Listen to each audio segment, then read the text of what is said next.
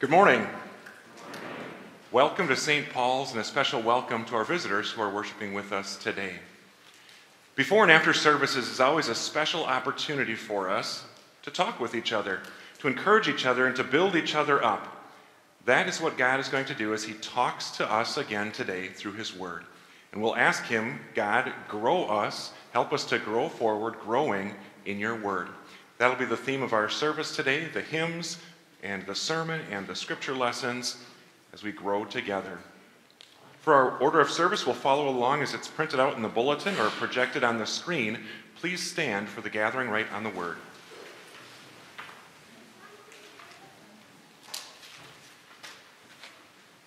In the name of the Father, and of the Son, and of the Holy Spirit.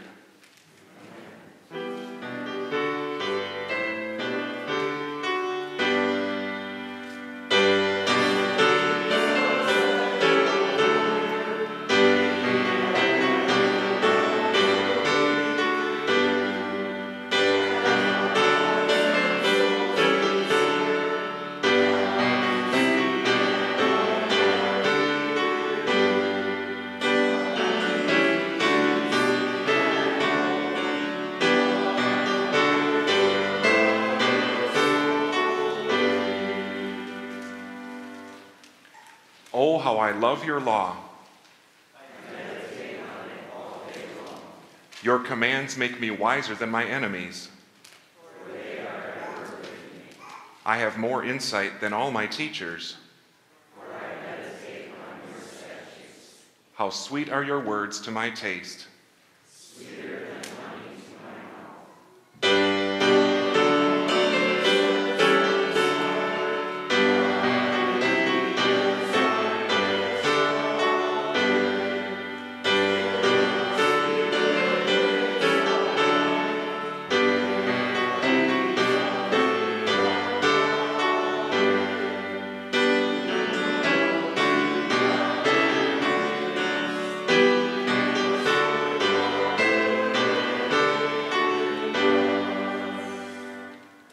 All Scripture is God-breathed and is useful for teaching, rebuking, correcting, and training in righteousness.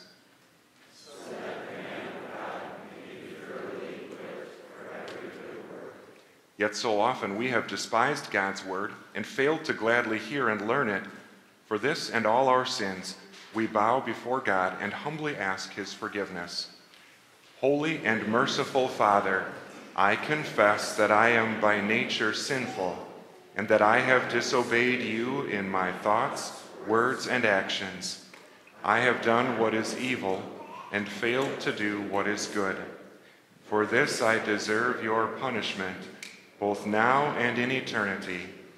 But I am truly sorry for my sins, and trusting in my Savior, Jesus Christ, I pray, Lord, have mercy on me, a sinner.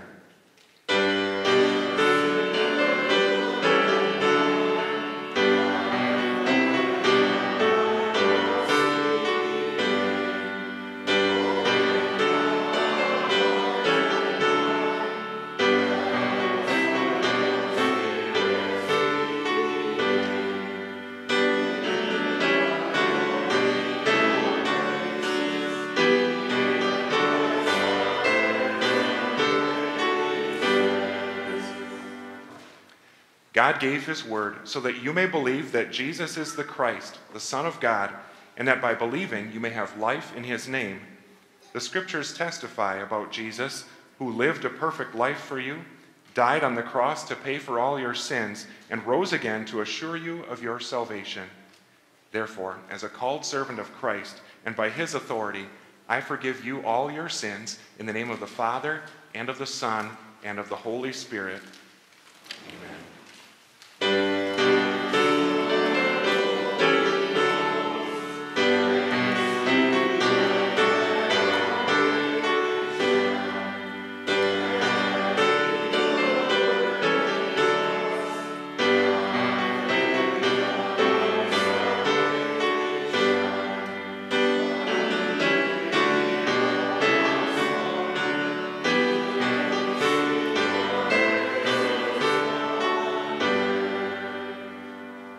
Let us pray. Gracious God, you sent your Son, the Word made flesh, to call us to yourself. Help us to hear your call and to follow where you lead, through Jesus Christ, your Son, our Lord, who lives and reigns with you in the Holy Spirit, one God, now and forever.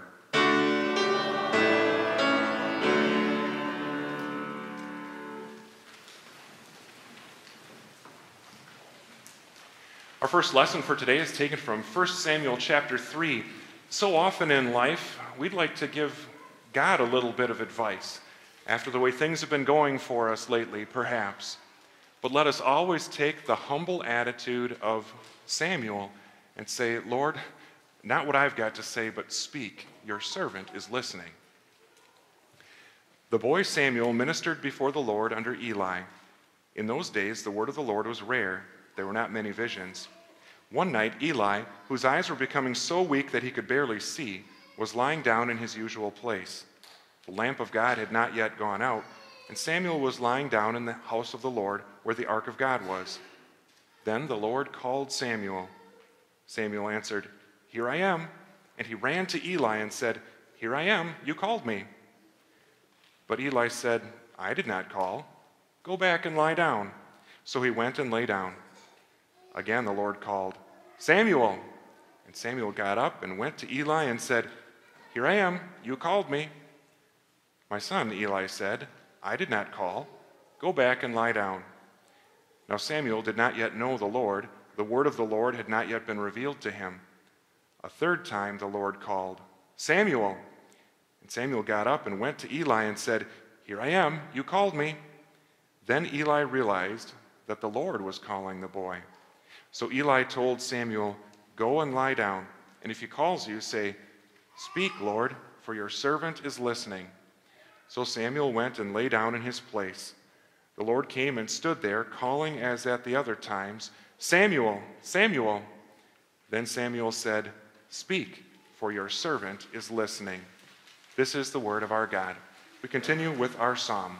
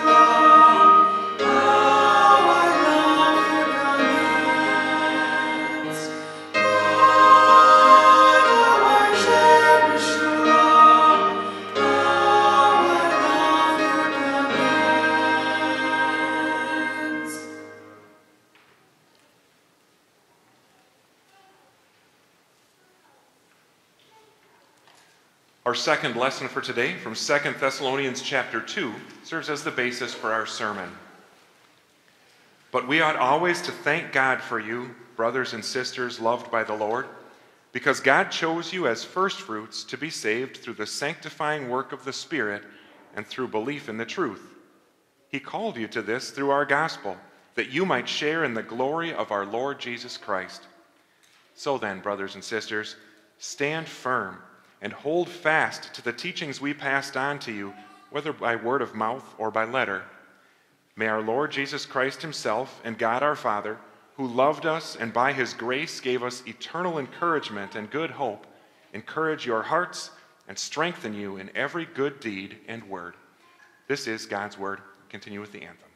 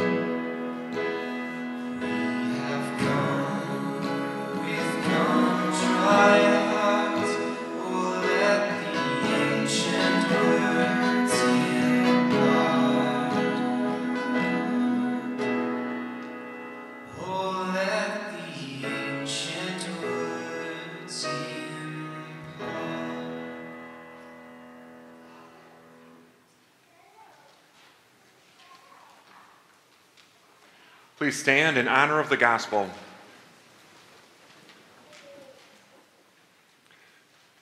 Our gospel for today from John chapter 1. Philip and Nathanael had been holding on to those ancient words, looking for the one that those words promised, and now they found him. He said to them, spoke his word to them, "Come and follow me." And our Savior does the same for you and me today. The next day, Jesus decided to leave for Galilee. Finding Philip, he said to him, "Follow me." Philip, like Andrew and Peter, was from the town of Bethsaida. Philip found Nathanael and told him, "We have found the one Moses wrote about in the law, and about whom the prophets also wrote, Jesus of Nazareth, the son of Joseph." "Nazareth? Can anything good come from there?" Nathanael asked. "Come and see," said Philip. When Jesus saw Nathanael approaching, he said of him, "Here truly is an Israelite in whom there is no deceit." "How do you know me?" Nathanael asked. Jesus answered, "I saw you while you were still under the fig tree before Philip called you." Then Nathanael declared, "Rabbi, you are the Son of God. You are the King of Israel." Jesus said, "You believe because I told you I saw you under the fig tree. You will see greater things than that." He then added, "Very truly I tell you, you will see heaven open and the angels of God ascending and descending on the Son of Man." This is the gospel of the Lord.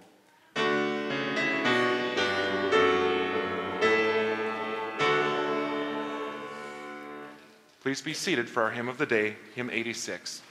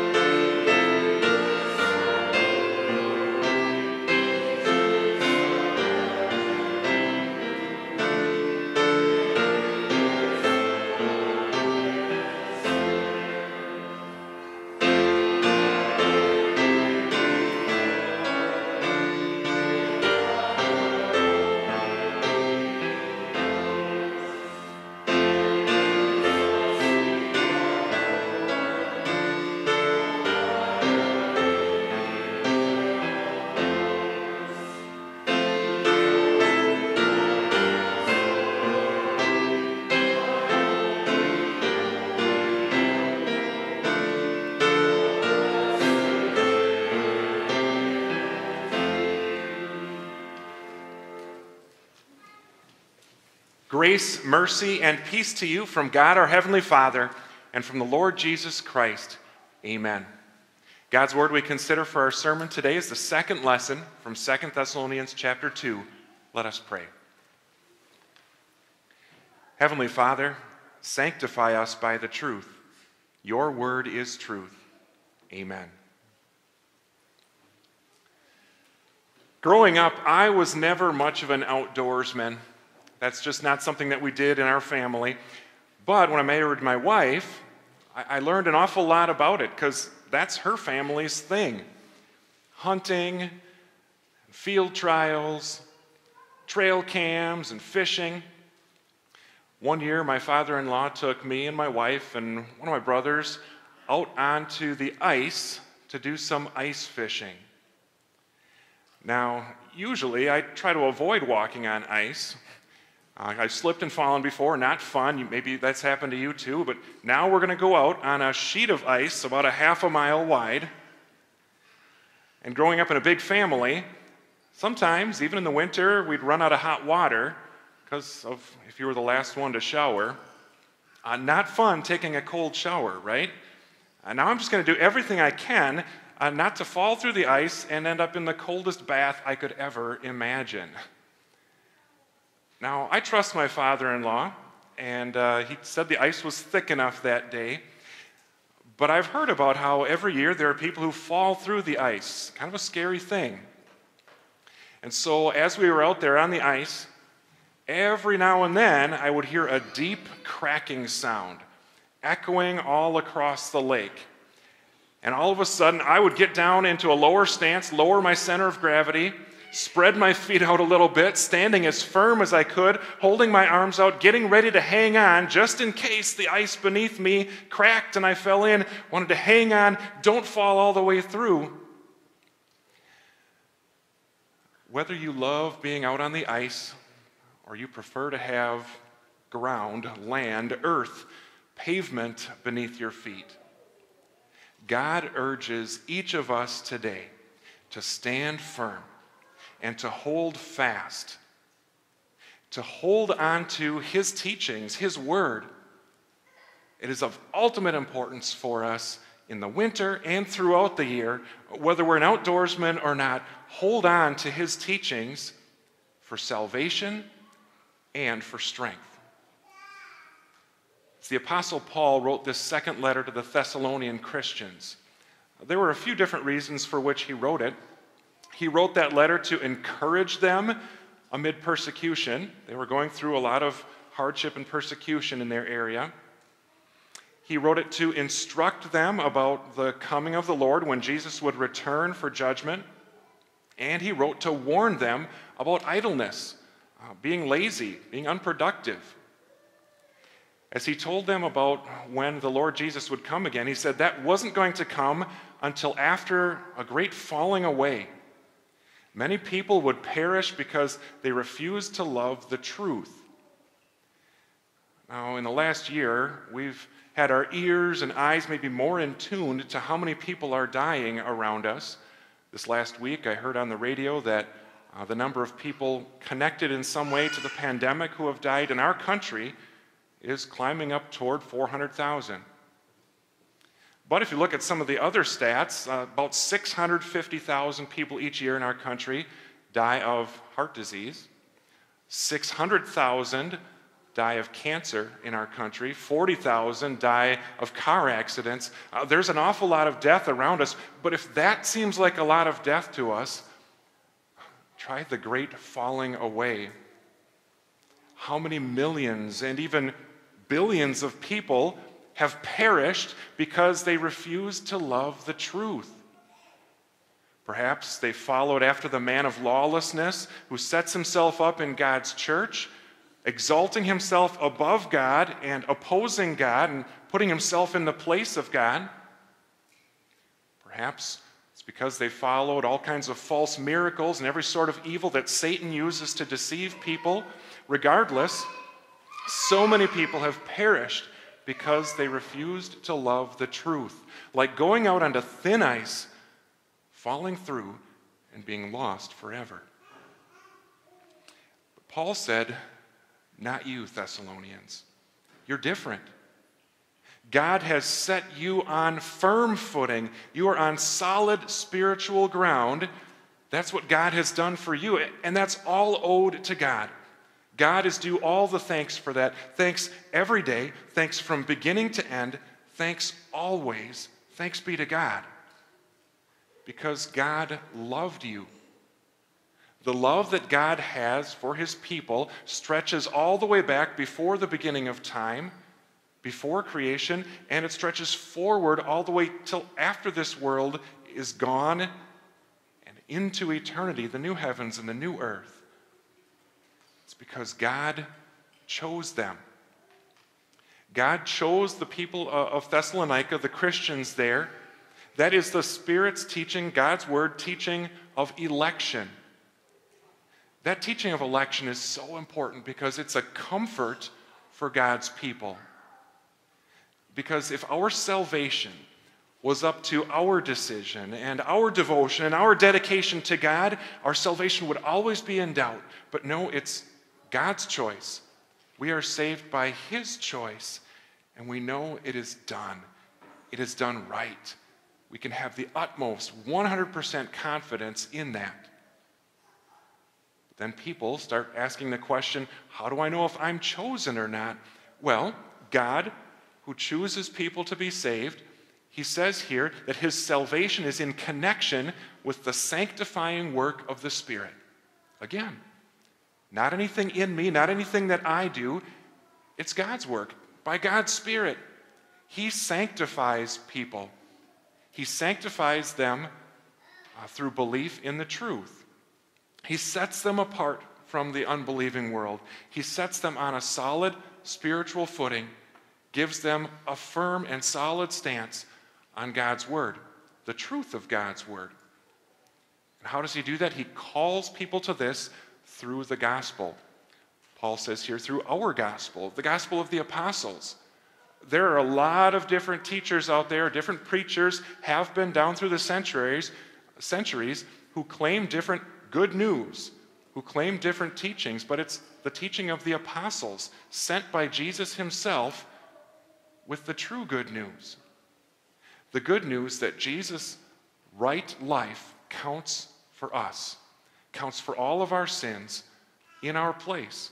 Jesus died to pay for all of our sins there on the cross. And then Jesus rose again, which assures us that our sins are forgiven, that Jesus' word and promises are reliable, and that Jesus will raise us from the dead. Our resurrection is a sure thing. That's the gospel.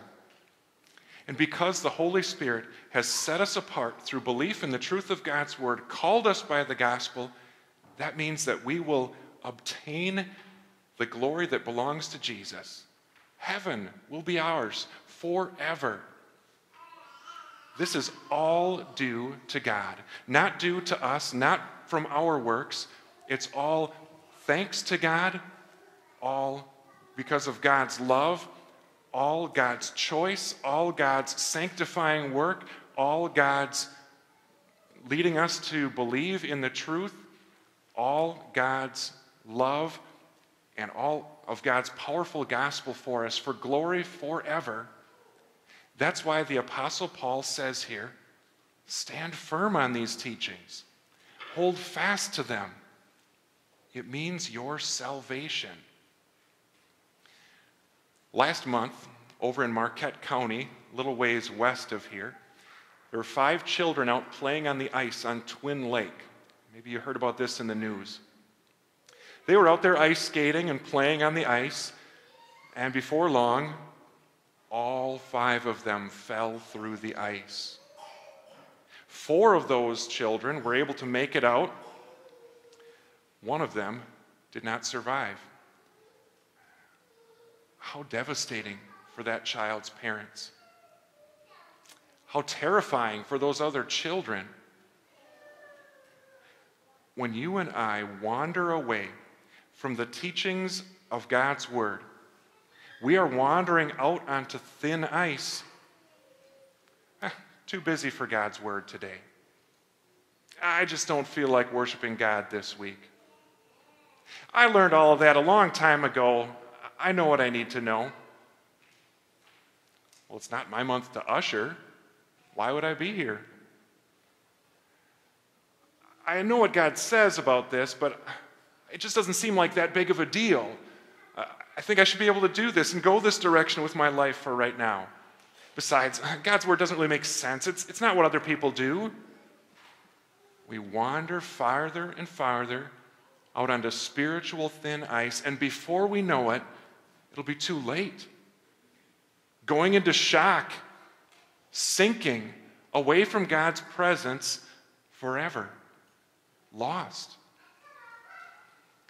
Now, if you think it's a chilling thought, hearing what happened over in Marquette County to that child, if you think it'd be chilling to be that child's parents and to be thinking about that and reflecting on that for the next several years, what about when parents lead their children onto the spiritual thin ice by their own lukewarm attitude?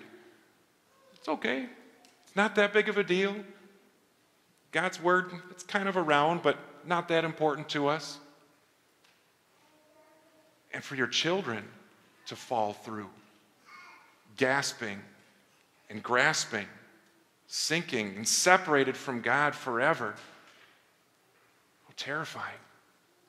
Playing on thin ice, wandering away from God's word. No wonder he says, hold on to these teachings. Back in 2012, over in the mountains of San Bernardino, California, there was a decent-sized group of people sledding. They'd sled down a snowy slope and onto the ice of a lake. It was pretty fun. Things were going well. Until one of the sledders zoomed down the slope and out farther onto the lake. His inner tube just kept on going, and he ended up wandering onto some thin ice and fell through. Another person from the party went over, tried to help him, but that person fell in too. One after another, people kept going over there and then falling into the ice. There were little holes of ice all over until there were about a dozen people floundering around in the water, trying to get out, struggling desperately. That's really a good picture of us trying to save ourselves, isn't it? But today, God's Spirit comes to you once again by his gospel and pulls us out. He comes to you and me by the promise of our baptism, by the proclamation of forgiveness in the absolution, by the good news in the sermon and the gospel sung in our songs. He comes to us and says, Jesus was plunged under God's judgment at the cross so that you might be pulled out, saved out of the drowning world, the world that's sinking all around us, put on solid spiritual footing, saved, sanctified by God's Spirit through the gospel. Every time we have a gospel encounter, the Holy Spirit strengthens our grip on our salvation. Every time we read a daily devotion, or every time we read Scripture, every time we hear a sermon or come to worship or attend a class, the Spirit strengthens us so that we are standing more solidly on our salvation. Believe it. Hold on to it. Stand firm on it. Hang on to these teachings for salvation, but also for strength. The Apostle Paul cared deeply about those Christians in Thessalonica.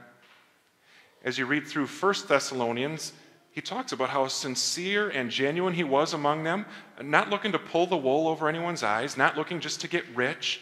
He came to them sincerely with God's word. He treated them gently, like a mother caring for her children. He treated them encouragingly, like a father urging his child to live according to God's word. But Paul couldn't be with the Thessalonians. He wanted to be with them at that time, to build them up, to answer their questions, to encourage them in the persecution that they were going through. But Satan at that time was preventing it, as he constantly does, trying to interfere in the spread of God's word. Paul was doing ministry elsewhere. But even though Paul couldn't be there, someone far more important was the Lord Jesus himself. That's why Paul said, "May our Lord Jesus Christ himself and God our Father, who loved us by his grace and gave us eternal encouragement and good hope." Even though Paul couldn't be there, God was. Wherever 2 or 3 are gathered around his word, there Jesus is with them. God the Father there too. As we read and review and research God's word, God himself is there working to strengthen and encourage us in his word. Whether you're listening to your pastor or your Sunday school teacher, your Christian parent, your day school teacher, your staff minister, as they bring the apostles' teachings to you, Jesus, the Father, and the Holy Spirit are all speaking to you to strengthen you. Hold on to those teachings. Paul also reminds the Thessalonians just what God their Father had done for them. God their Father loved them. As they were going through those trials, God hadn't abandoned them. The Father wasn't neglecting them or mistreating them. God loved them. And God gave them eternal encouragement. Not just a gift card, not just a vacation, not just dessert. Those kinds of things may be encouraging here, but they wear out. They don't last forever. They expire. God's encouragement that he gave to those people was the eternal encouragement of heaven. What could be more encouraging than that? It lasts. It never runs out. He also gave them good hope. That's what a lot of us and a lot of people are looking for in this year. A lot of people wonder, is 2021 going to be just more of the same discouragement as 2020? Well, our Father has good hope for us in his unfailing promises, in his forgiveness, in his Son Jesus Christ, and the eternal life that he has in store for us. God our Father loved us, and by his grace gives us eternal encouragement and good hope. That's why Paul encourages us here by saying he wants God to encourage us in every good deed and word. It's just as important to do God's word, to live God's word, as it is for us to believe God's word. There's actually a term. There's a term for people who just want to believe what's right, but not do what's right and follow God's word and live God's word. They've been called the frozen chosen. If you've heard that term before. That's something that the Thessalonian Christians were struggling with. There were many among them who were idle. They weren't busy living their faith. They were busybodies. But that's not us anymore. Our Father has come and thawed our cold hearts. He has warmed them. They're glowing with his love and our Savior's forgiveness. And we, according to our Father's will, we want to be active and busy living our faith in every good deed and word. That's a lot. We'll need a lot of strength for that. It's not just one good deed a day. It's not just an occasional good word. Every good deed and word.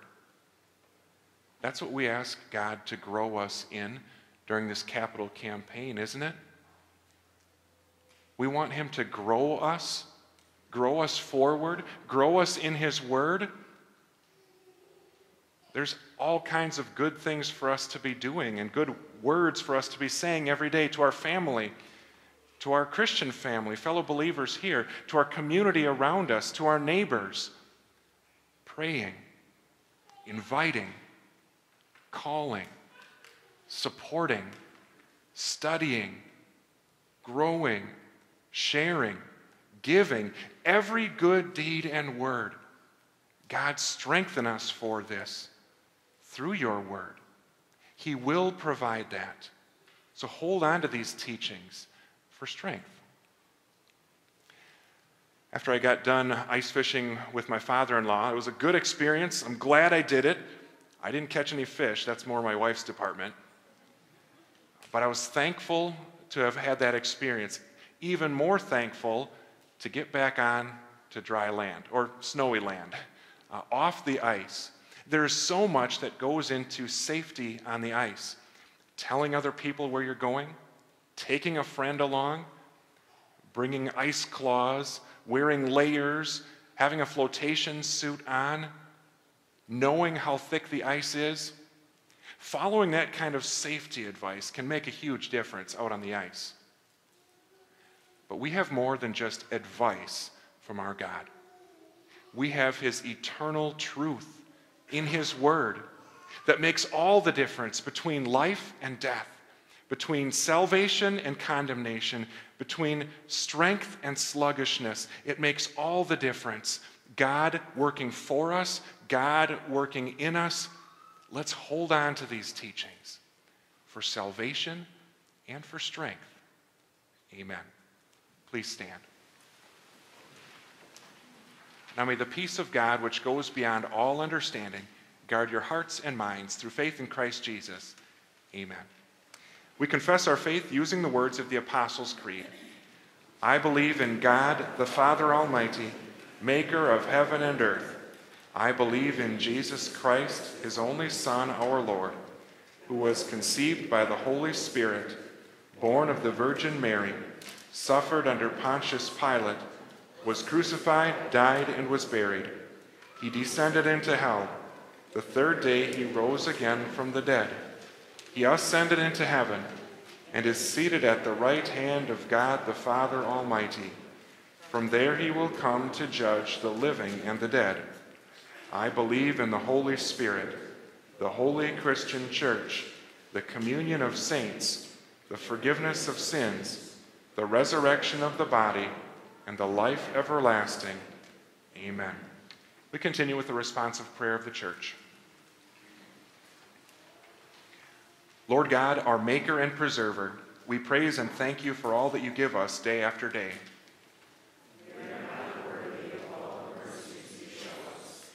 You have given us your precious word to nourish our souls and to protect us from the temptations of the devil, the world, and our sinful nature. We thank you for those who teach and preach your saving truth at this place and everywhere. Grant them a rich measure of patience, wisdom, and love. Heavenly Father, we pray that you would shield us from every kind of danger, sudden catastrophe, terrors of crime, and the pain of disease. Watch over those who travel by land, sea, and air. Keep our loved ones from whatever perils may threaten them.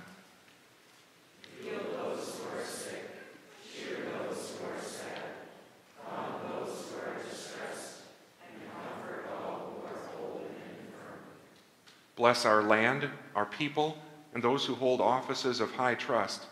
Keep our government and schools upright and strong for the advancement of good citizenship and useful vocations, that we may enjoy your gifts of peace, security, and well-being. Grant your blessings to every nation on earth. Where there are wars, may there be peace. Where there is hatred, let it be healed. Where there is poverty, danger, or disaster, come with your almighty power to help and restore. Holy Spirit, please give wisdom to our principal, Chad Marone, as he continues to deliberate his call to serve as a principal at Emmanuel Lutheran School in Tempe, Arizona. Lead him to peace with a decision where his gifts can be used for the good of your church and to your glory. Please bless the ministries there and here and throughout our Savior's kingdom. Heavenly Father, we thank you for the 93 years of grace you have given to Arline Hoppy as of today. We join her to praise you for the blessings of family and your word and the joy of salvation in Jesus. Continue to be with her all her years here until you bring her to yourself in eternity. Hear us, Lord, as we bring you our private petitions.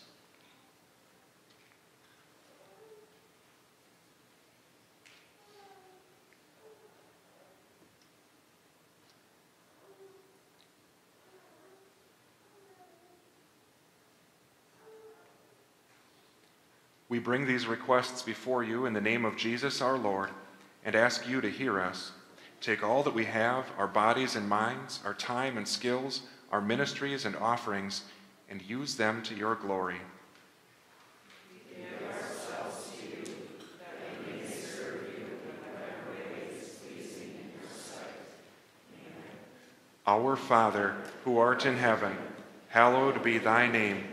Thy kingdom come. Thy will be done on earth as it is in heaven.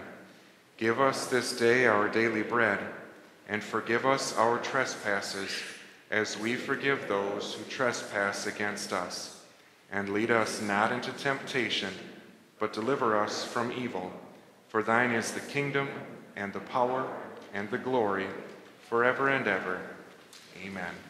You may be seated for our next hymn, 279.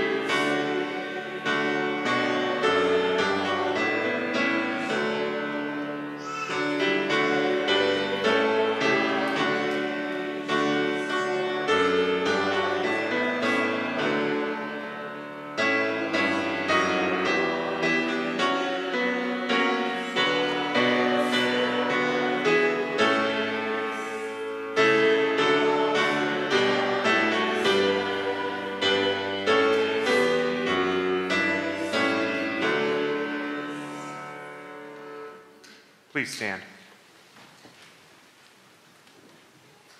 Almighty God, we thank you for teaching us the things you want us to believe and do. Help us by your Holy Spirit to keep your word in pure hearts, that we may be strengthened in faith, guided in holiness, and comforted in life and in death. Through Jesus Christ our Lord, who lives and reigns with you and the Holy Spirit, one God, now and forever.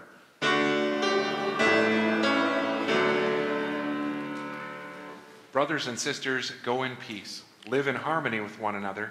Serve the Lord with gladness. The Lord bless you and keep you. The Lord make his face shine on you and be gracious to you. The Lord look on you with favor and give you peace.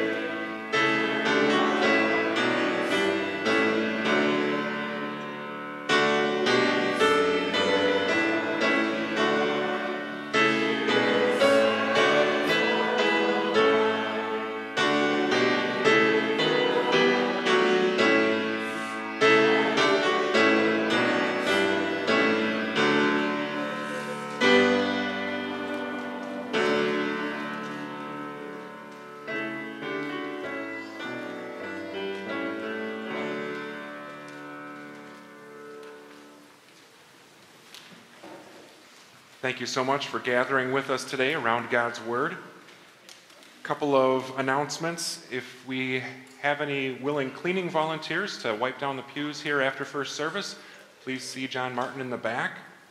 Also today, Family Bible Hour, we're going to continue our adult Bible class on Zechariah in the gym, and we'll also be having Sunday school down in the school wing from 9:20 till about 10:10. Then if you still haven't had a chance to sign up for our cottage meetings, those small group meetings about our capital campaign growing forward, you're welcome to please stop by the table, talk with Kathleen Eichhoff, sign up for a time so that you can be involved and share in that ministry. Then today we have the January Wells Connection.